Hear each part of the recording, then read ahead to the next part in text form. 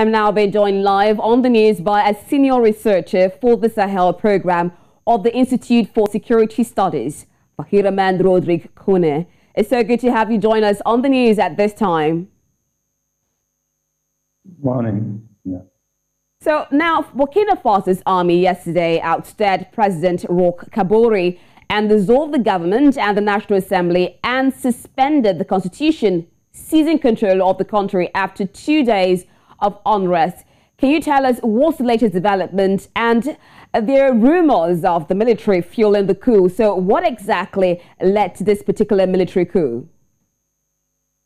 Yes, the situation apparently is not a surprise for those who currently are following development in Burkina Faso. The last month and over months since I think the middle of last year in June, there was this serious deadly attack of civilians in the east region of the country, and also an attack of the soldiers in November, which led to the death of 53 soldiers. All these attacks and also overt attack moving on a daily basis were a base of a serious social anger against the government. And there was current demonstration in street by civil society organizations, but also certain political parties claiming that a change in the policy of security, and also some claiming the resign of the Kabore regime. And at the beginning of this year, the government, instead of giving serious, effective means to the army and also changing, have a good investment in the security situation, as I can say, has put the fingers on some members of the army. They were suspicious of doing a coup d'etat. So this situation was already a deterioration security situation and political one too. All right, you talked about how the situation did not come as a surprise to many. And of course, we would note that several times the government denied an attempted coup in Burkina Faso. But what's the reaction of citizens? Because we got some reports of some citizens actually supporting the mutinous military. So right now, at the latest, what's the reaction of citizens there? There was not big demonstration against this coup. As you said, yesterday there was gathering in one of the important symbolic places in Ouagadougou to support the military. And at the same time, as I said, there was not people against. That means at least there is a kind of tolerance against this coup. But that not mean that there is a total support of the military junta. If we take the history of Burkina Faso, we'll face for a long military ruling, and the uprising of the 2014 against the Blaise Compaoré regime. One of the demands was that the military should not anymore involve in the political situation in Burkina Faso. So the situation is too early to have clear position of all the population regarding this new trend. Okay, now Burkina Faso has suffered chronic instability since gaining independence in 1960, including several coups. What are the implications of this latest coup at this time?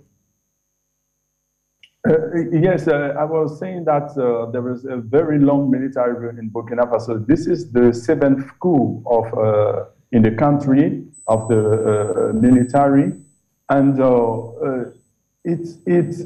I can say this trend. What we are saying now, there is a kind of new development in the way that the coup appears and the justification, the narrative used by the leaders of those coups. the security question, the security narrative is more and more emerging of one of the failure of the regimes.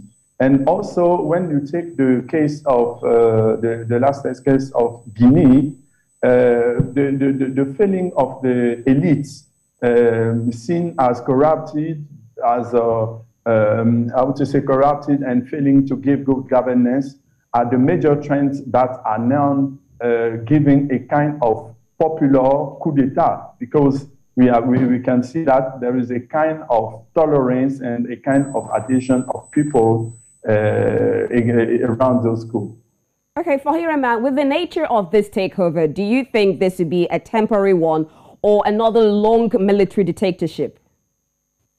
West Africa is facing now to transitional military, and in Guinea and also in Mali.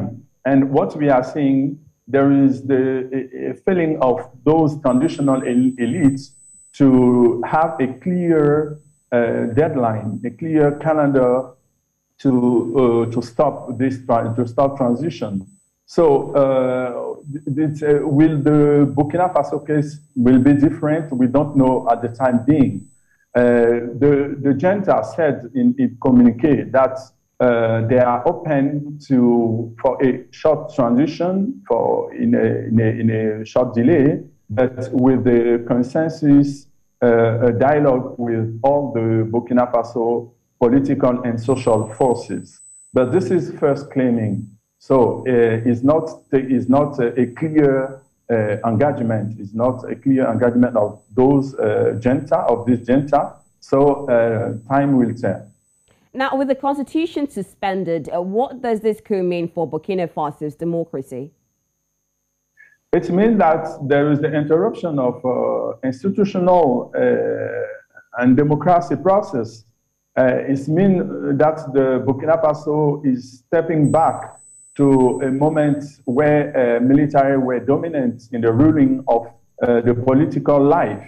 And it also means that there is really a serious concern about the fragilities of political institutions, not only in Burkina Faso, but in many of the countries, African states, where when there is a kind of blockage, a kind of feeling of solving problems, the militaries are not far, they are close, and they are eager to come back to the power. That's the problem.